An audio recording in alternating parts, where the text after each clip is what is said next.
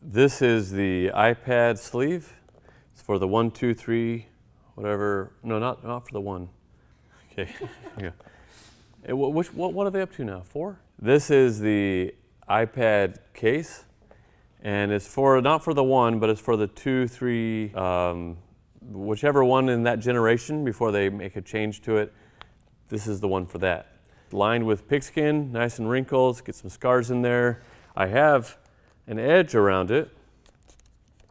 If you check it out, see how you get this buffer here? Well, it's for protection. So if you drop it, it hits the corner here. It doesn't hit the corner of your iPad. This actually does protect it. It's not just keeping it from getting scratched.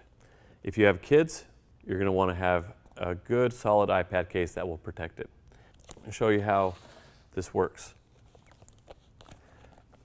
So what you do is you fold it back over, slide it in here,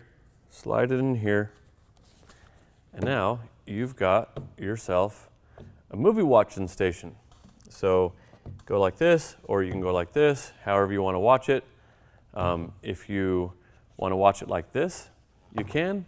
Now these will soften up, of course, so you'll put something under there, but you can also have it like this. This is the iPad case.